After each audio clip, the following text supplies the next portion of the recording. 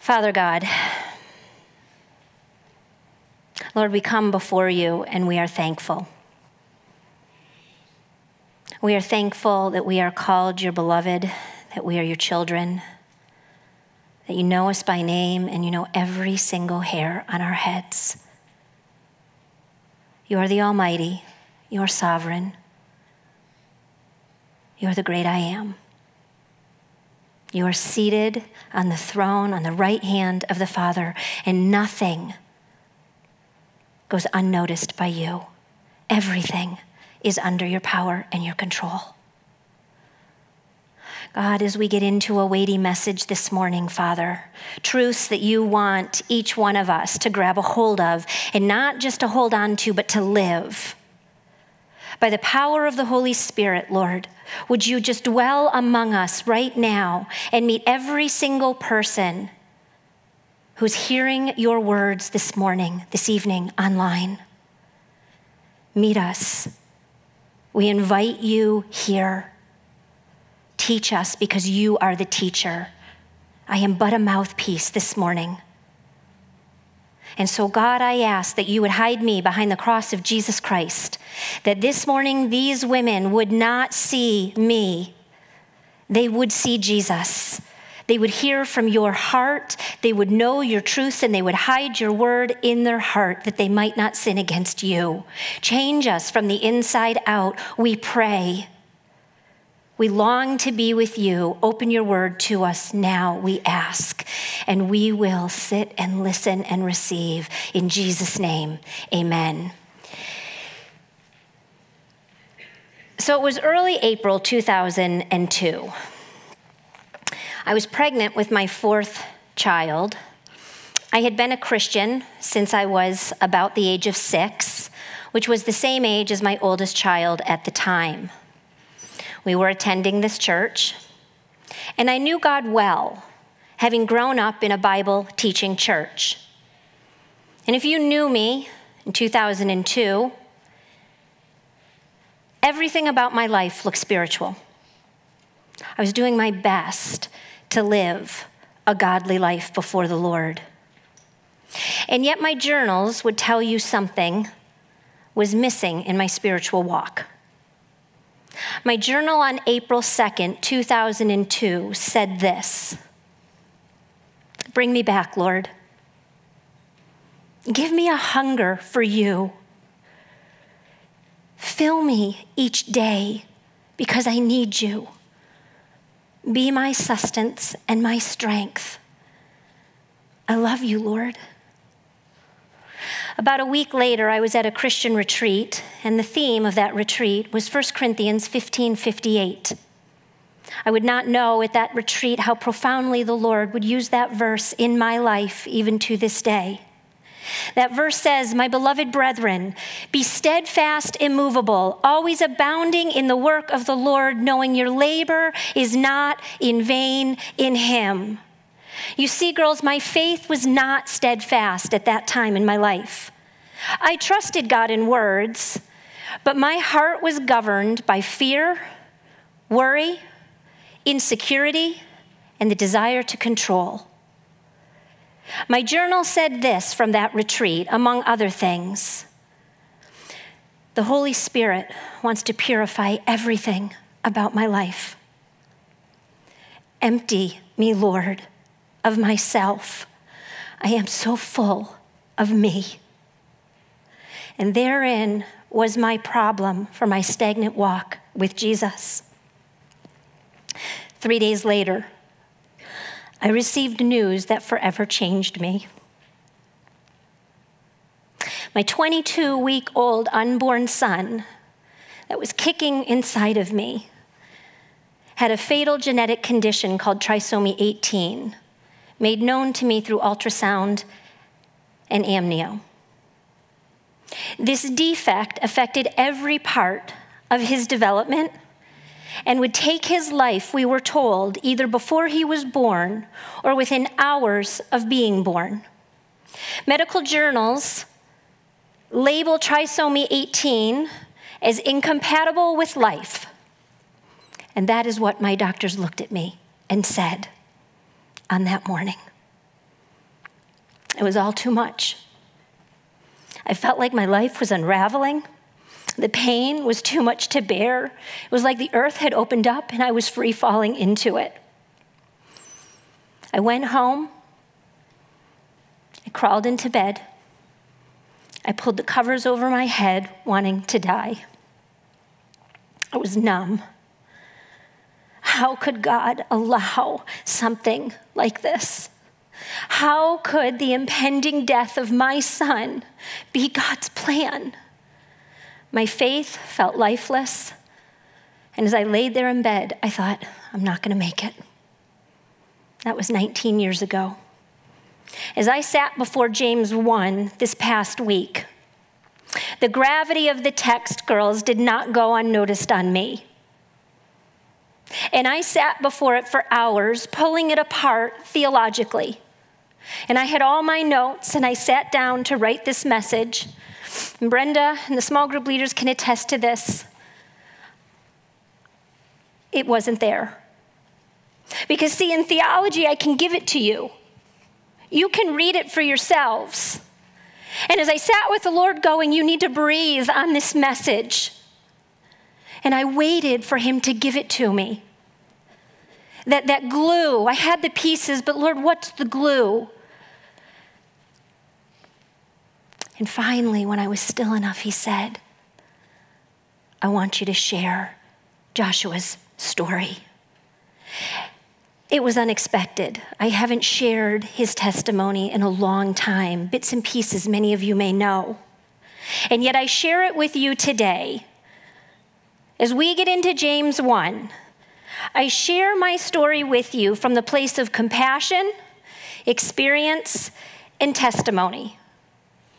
I am not saying I have all of the answers, but I share my faith journey with you as God called me, just like he calls you, to live out these verses that we're going to be studying today, in the hopes that my testimony can spur you on in your steadfastness in whatever trial you face today. And so we jump into James 1:1, and what does he say? He says, James, a bondservant of God and of the Lord Jesus Christ, to the 12 tribes which are scattered abroad. And so before we get into really the meat of what James has to say, we have to take just a moment and go, okay, let's, even though you looked at this last week, we look at what James says about himself. He doesn't tell you he's the half-brother of Jesus. I don't know if I was writing this, I might have said Stacy, the half-sister of Jesus. I think you just might need to know that fact. No, you see, what does he say? He says, James, a bondservant of God and of the Lord Jesus Christ. We know that his whole life has been defined by Jesus. He's indebted to him. He wants to serve him willingly. And he's writing to the 12 scribes, which are scattered abroad. We know these to be, from Acts 8:4, Jewish believers who were living in foreign Gentile lands under persecution, probably marginalized, foreigners, uprooted, probably questioning all of their circumstances. Maybe you can relate. And yet they love Jesus too. Their faith and their trust were in him, and even in their confusion and displacement, they shared the gospel, we're told in Acts. And so James speaks to them, as he does to everyone who has put their faith in Jesus Christ, about our Christian walk through uncertain circumstances and suffering. And here in James 1, what he's telling us is to have steadfast faith. That steadfast faith is being formed in us as we walk through all of the trials and circumstances we encounter. I'm going to make 3 points today. And as I do, and as we cover the text, I'm going to weave my personal story throughout the teaching. And so the first chunk, before I get to my first point that we're going to look at, is James 2-11. Let's read it together. My brethren, count it all joy when you fall into various trials, knowing that the testing of your faith produces patience. But let patience have its perfect work, that you may be perfect and complete, lacking nothing. If any of you lacks wisdom, let him ask of God, who gives to all liberally and without reproach, and it will be given to him. But let him ask in faith, with no doubting. For he who doubts is like a wave of the sea, driven and tossed by the wind. For let not that man suppose that he will receive anything from the Lord. He is a double-minded man, unstable in all of his ways. Let the lowly brother glory in his exaltation, but the rich in his humiliation, because as a flower of the field he will pass away. For no sooner has the sun risen with a burning heat than it withers the grass. Its flower falls, and its beautiful appearance perishes. So the rich man will also fade away in all of his pursuits. The first point, if you're a note taker, is trials have value. From perspective and personal suffering, I know those words to be true. Maybe you do too. Especially this past year under COVID and all of the suffering that we have seen and still see all around us. Not only isolated here in the United States of America, but obviously Afghanistan and the things I read that are coming out of China and the Middle East. It's like it's all over the world right now. The depths of the pain and suffering. And yet what does James say?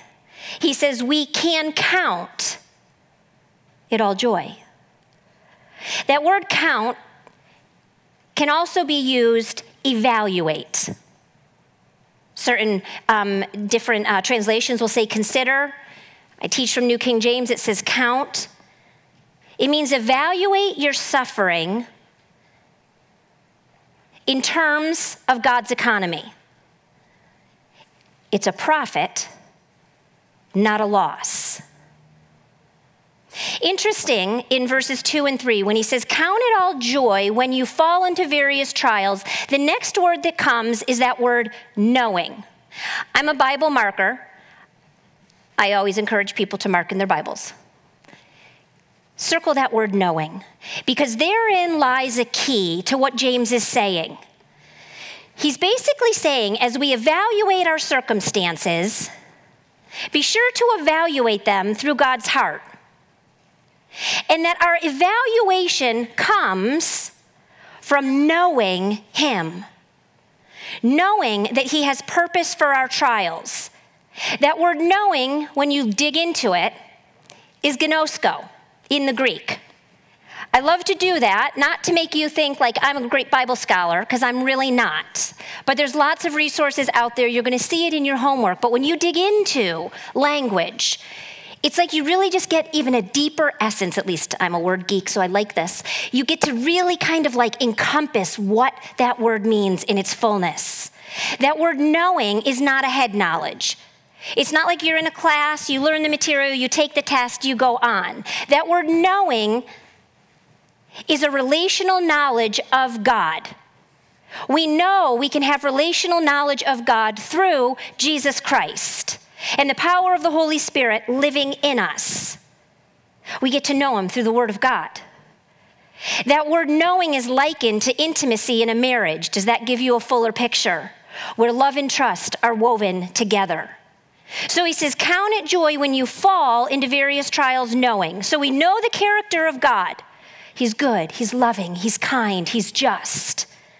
And he says, evaluate your circumstances, evaluate everything that's happening in your life through your intimate knowledge of who God is. Because in our intimate relationship with God, we can know his heart and his character. And in knowing him, we know that our suffering is allowed by God. That word fall that's kind of tucked in there, Brenda talked about it in her intro last week. He says we fall into various. Various is like multicolored. Your trial, my trial. If we asked everyone to raise their hand, everyone I'm sure has some similarities in their trial, but they're multicolored right now. Multifaceted. Everyone's is a little different. But that falling into trials is not like you're walking and you fall. It feels like that, right?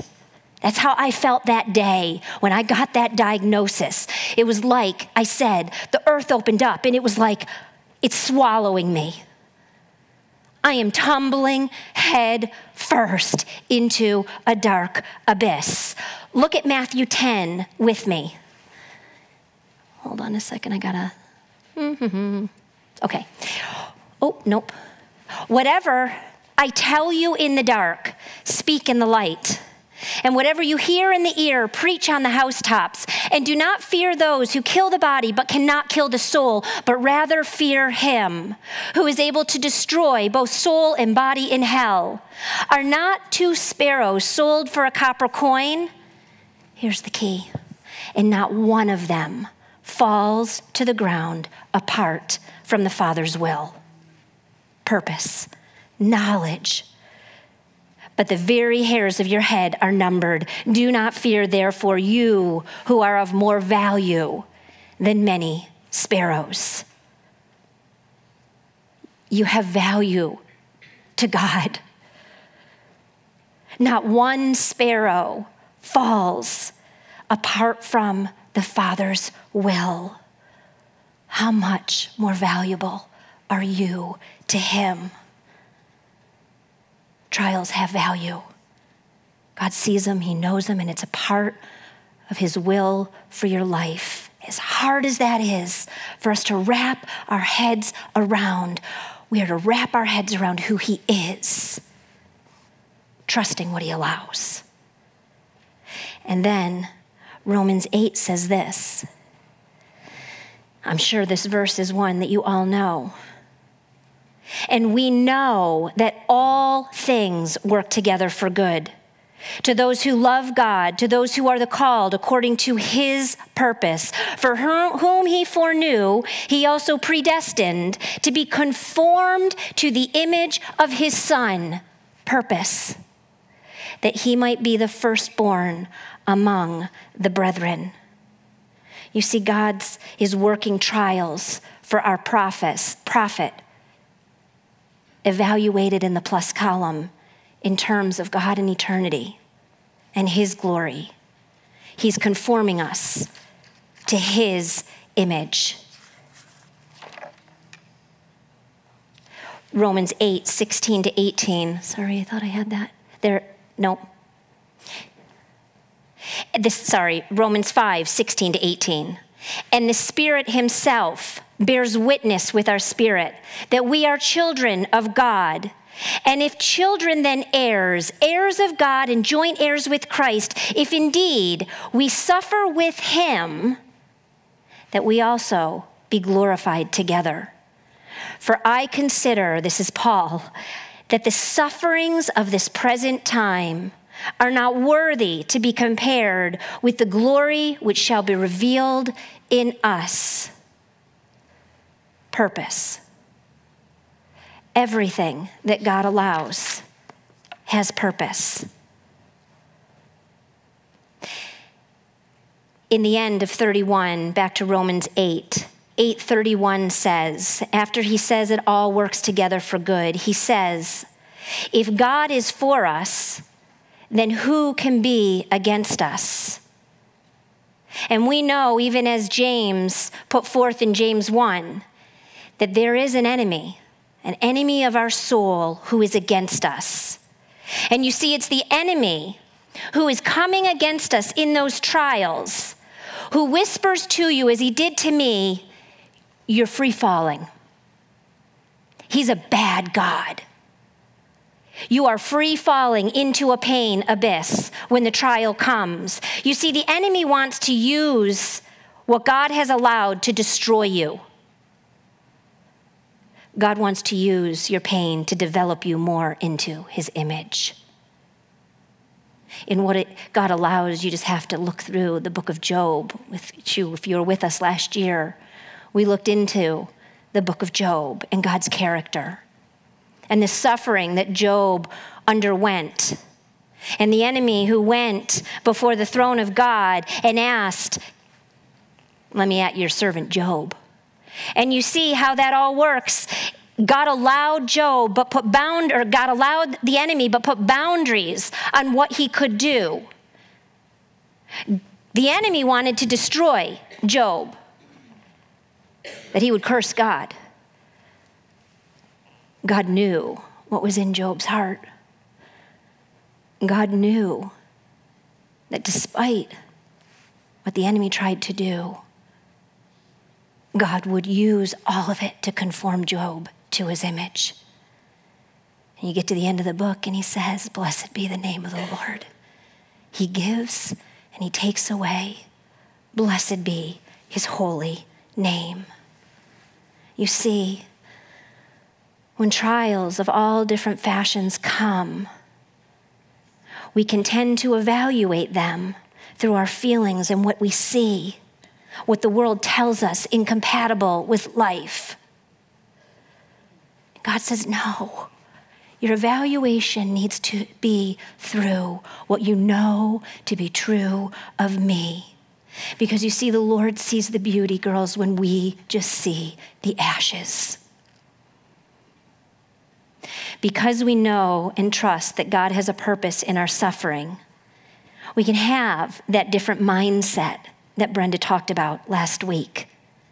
You see, we can be filled with joy.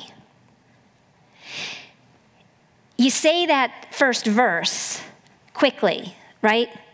Count it all joy when you fall into various trials, because you know that the testing of your faith, the weight of that, joy, really joy in the midst of something that is literally going to break me?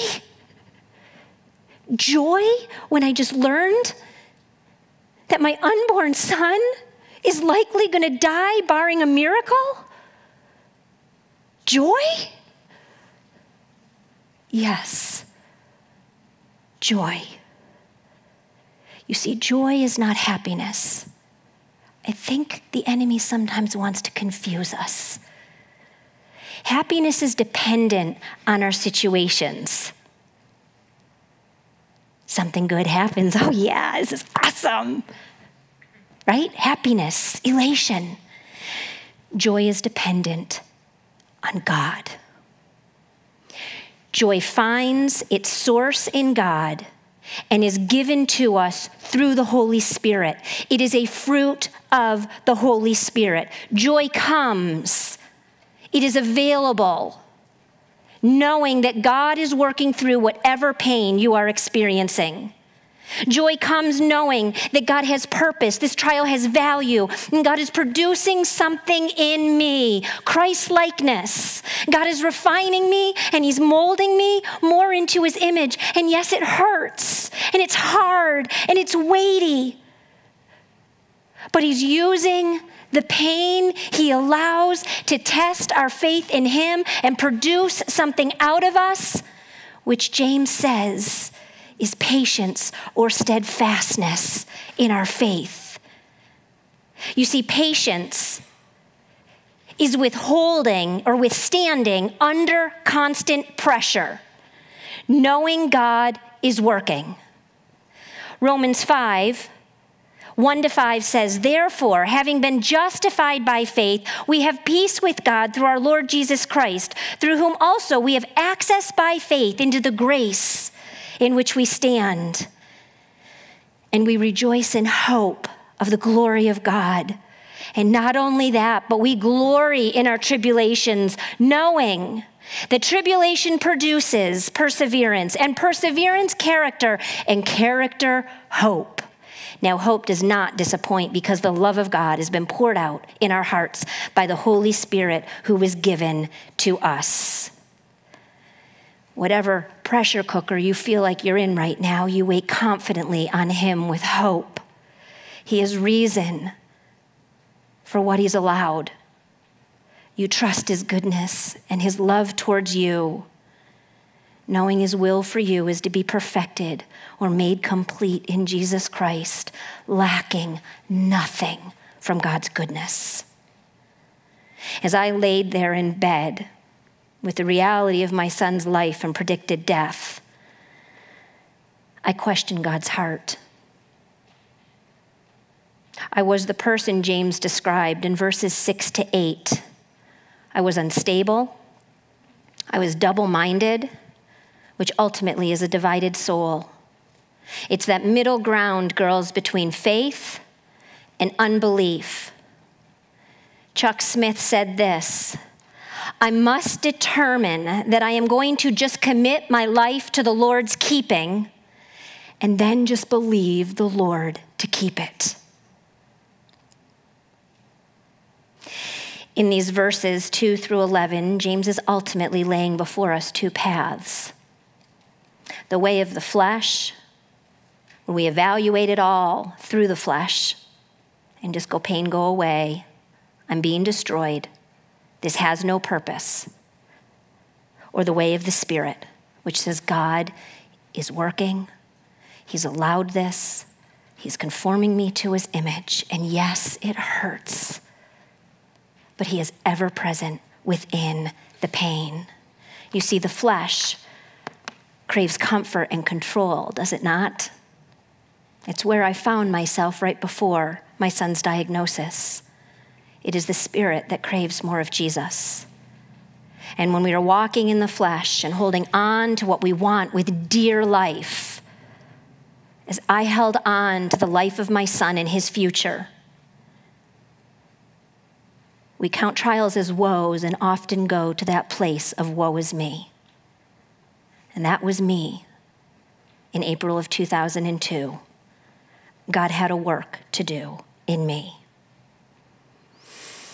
I didn't leave my bed for about a week. I wanted to shut everything and everyone out, including God. I didn't want to walk this path. I thought I trusted God, but this trial tested me to my core beliefs. I was so broken and angry at God, and yet he wouldn't let go of me. I finally, after a couple days, opened my Bible, and I let him speak. So desperate for something. I knew he was the answer as much as I laid there pushing him away. Even my husband would come in and he'd sit on the end of the bed and he'd pray over me and just read me a psalm. I couldn't even receive it. I laid there pretty much lifeless. And finally, one of the mornings, completely at the end of myself, I opened my Bible. The journey he took me on, as I just started reading and listening, took me first to the book of Romans. As the Lord revealed to me, literally I started in Romans 1 and I kept on reading. And I would get to certain verses and I'd look at the cross-reference and I would go to another verse. And it was like I was reading something I had never read before. And the Lord was so present with me in the pain of those moments. And he did what only he can do as a gracious God. He showed me my sin and my pride. He took me to the Gospels then, as Jesus said, he who loves father or mother more than me is not worthy of me. And he who loves son, Lord, forgive me. I do. I think I love my children more than you. Or daughter, more than me, is not worthy of me. Matthew 11:37-38. And you can think, man, that sounds kind of harsh. But in that moment, when you know the Lord is speaking to you and he's doing that refining work, it was like, as he said these things, it wasn't a knife per se that destroyed me.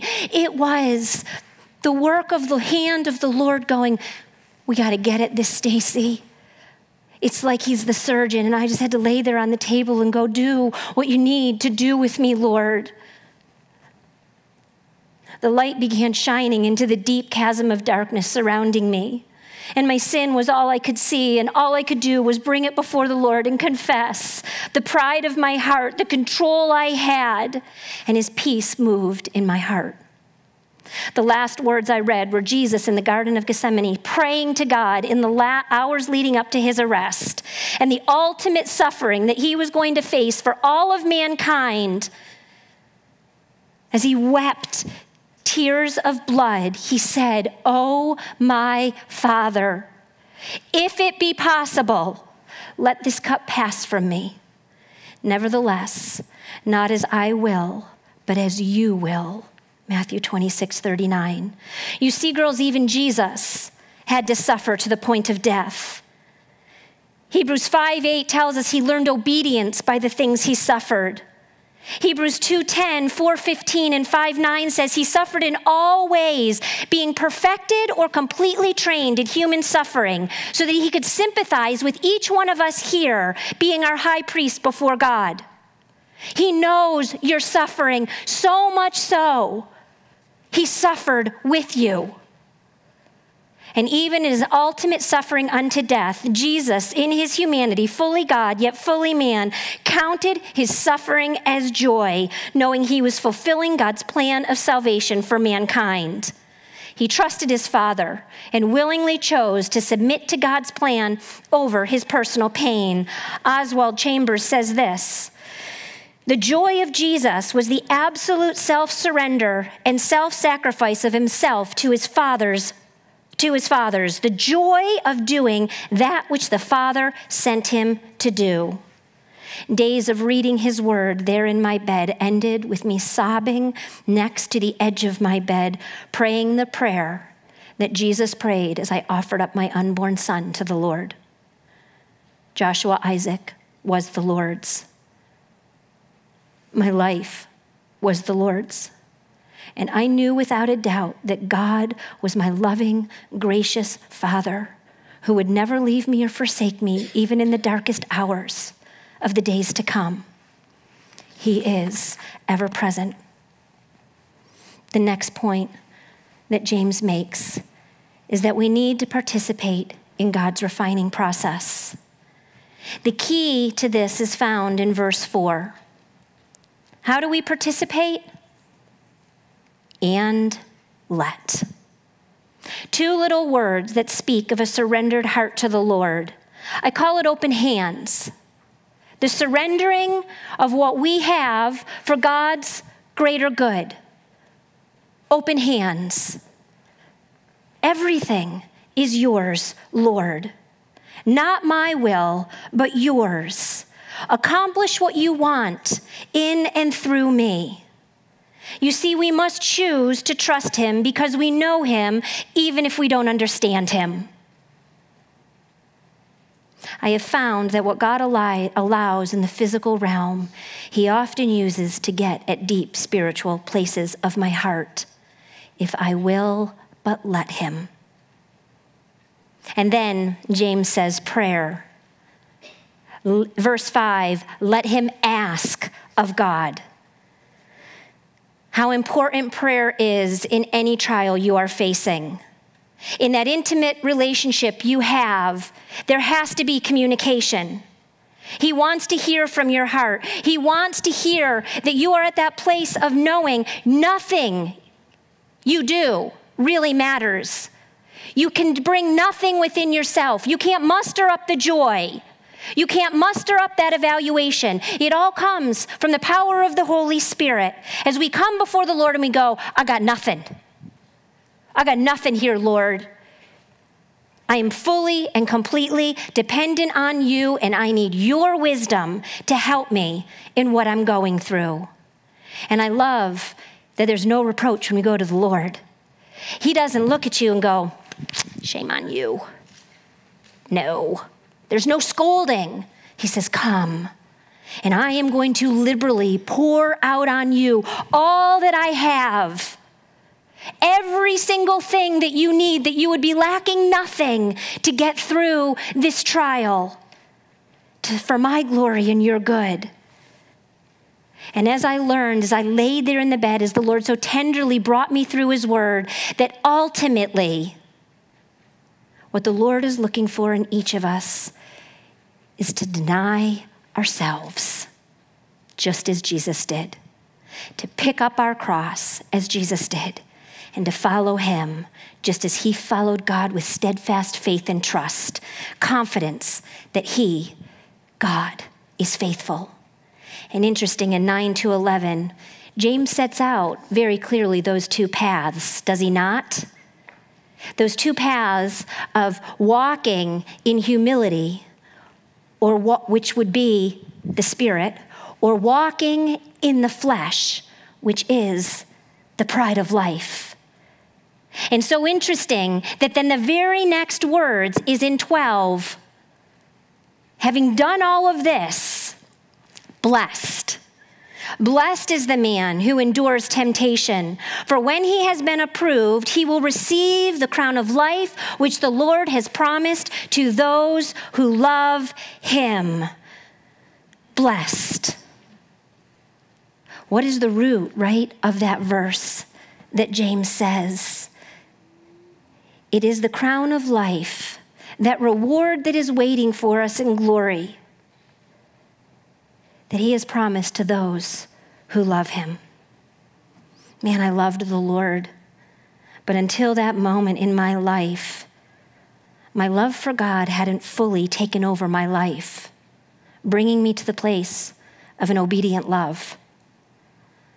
I didn't know how to let go of my desires for his, and he led me down that path of surrender with my eyes fixed on him and his promises for me and my son for all eternity, knowing that the crown of life, as I walked through that trial with a patient endurance, eyes fixed on Jesus, that crown of life was waiting for both of us, my son and myself. In the weeks following Joshua's diagnosis, the enemy was right on my heels. I got myself up out of bed that day. I took a shower and I went back downstairs, and I remember looking at my husband going, I'm good now. I know the Lord's got this and he's working in me. But the spiritual battle, girls, was in full swing. As we chose life even when the medical professionals said abort, and family questioned us when we said, no, we're not. I'm sad to say I did contemplate that for all of about 2 to 3 hours, thinking that's my easiest way out of this pain. And yet, that wasn't God's plan. That would have been me taking control. Family questioned us, telling us to abort our son. And the enemy didn't hesitate to sweep into those conversations, stirring doubt, saying, it would have been the easier path, Stacy. You know Joshua's just going to die. And so that spiritual battle ensued. Joshua was born on August 14th, 2002, our fourth son, and girls, God was gracious. As sick as Joshua was, he was with us for however long God determined, and I believed that. But even after his birth, that spiritual battle continued to wage war. As fear would creep in, I was tempted to not get too emotionally attached to him for fear he was just going to be taken away. I struggled against the fear of the unknown of his life and all of his disabilities, as well as the impact it would have on my other children. And I was so tired, as his needs were great, and I had 3 small children who also needed my attention. It was a constant choice for me to choose to trust God. And the battle was only won through God's word and his truth, which became my lifeline. My last point is, don't let Satan rob you of God's gifts through suffering. James ends this way. Let no one say when he's tempted, I am tempted by God, for God cannot be tempted by evil, nor does he himself tempt anyone. But each one is tempted when he's drawn away by his own desires and enticed. Then, when desire has conceived, it gives birth to sin, and sin, when it's full grown, brings forth death. During times of trials, the enemy doesn't relent, does he? But we need to recognize the difference between trials from God for our profit and the tempting that comes during that trial for Satan's demise, or from Satan for our demise. You see, God doesn't tempt us to evil. Satan does. as he pricks our desires for comfort, control, quiet, and ease. We can't, girls, let our fleshly desires overrule God and rob us of his good for us. We can't believe in the midst of those trials that we're in, we can't believe the lies that Satan uses, luring us to create a life we want instead of the life God has for us. And then he ends by saying this, "Do not be deceived, my beloved brethren. Every good gift and every perfect gift is from above, and it comes down from the Father of lights, with whom there is no variation or shadow of turning. Of his own will, he brought us forth by the word of truth, Jesus, that we might be a kind of first fruits of his creatures." On December 11th, 2002, in the early morning hours, in the arms of me and my husband, Joshua Isaac went home to be with the Lord. Nothing fully prepares you to watch your son take his last breath. The hardest season in my life. And yet, girls, I can say to you today, in God's goodness and grace, in his perfection, he gave us almost 4 months with our son. God's goodness is constant, as James says. There is no shadow of turning. There is no variation within him. He is the same yesterday, today, and forever. And even though our trials may have variation, he doesn't.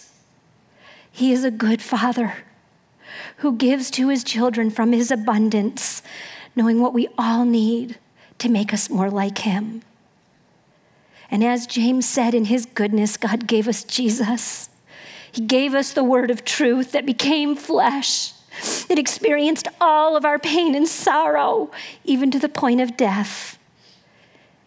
Jesus gave himself for our salvation, and he desires that through him, that we would be set apart from this world and live wholly surrendered to him.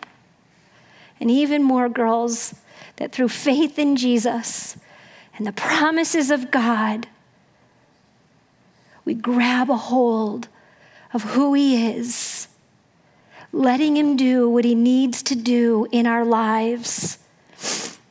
I know that Joshua today is whole, and he is made complete as he is face to face with Jesus. Heaven's a little sweeter for me because I know a reunion awaits me when I take my last breath, not only with my Lord and Savior, but with my son. That is a cause for joy. There is my little baby, Joshua Isaac, and my 4 children at the time. To this very day, if anyone asks me about Joshua, I tell people, and my whole family echoes it, that Joshua was God's special gift to us. Every good gift and every perfect gift is from above. Joshua was a good gift. He was a perfect gift. And with 19 years behind me, not a day goes by that I don't think of him. And yet I can confidently tell you it is with joy and hope and a thankful heart for all that God has done within me through the pain of Joshua's life and death. You see, I needed Joshua probably more than Joshua needed me. I would not be the woman I am today outside of what the Lord did in the gift of Joshua. God strengthened my marriage. He showed living faith to my children, who now as adults have their own testimony through that pain. People got saved because of Joshua's life, and I'm sure there's things that I don't even know that someday the Lord's going to show me. And that's how it is with our trials. You see, we walk through with faith. You don't know how the Lord is going to use it in the lives he's going to touch. And yet all he's asking us girls is to be willing to let him do what only he can do.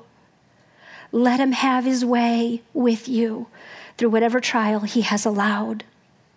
Since then, God has allowed many other trials in my life, including invasive breast cancer. And even today, I stand in the midst of 2 trials that God has called me to endure for a long time.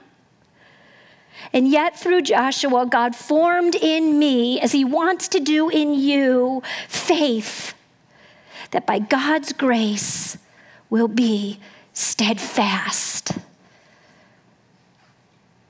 I don't know what you're facing today, but God does. Even as the woman in our cover is walking a path of faith, so are you. He's going to ask us to step on that stone of trials and temptation. Maybe you're standing on it right now. But just like in that picture, you stand on Jesus, and girls, you're on a solid rock. And he's asking, will you have faith in me that doesn't waver, that declares you trust me, that you know me, that I will help you withstand the ways that Satan wants to deceive you. But I have a plan and a purpose. And when you get to the other side of that trial, if you let him, you're going to look more like Jesus. And you're going to have another trial, and you're going to have another trial. Sorry, that's the bad news. But each one is another stepping stone towards eternity, when you will be fully perfected and see Jesus face to face. Let's pray. Father, thank you. I just say thank you. Thank you for all that you are, all that you give us, and all you want to do through us. We love you, Jesus. In your name, amen.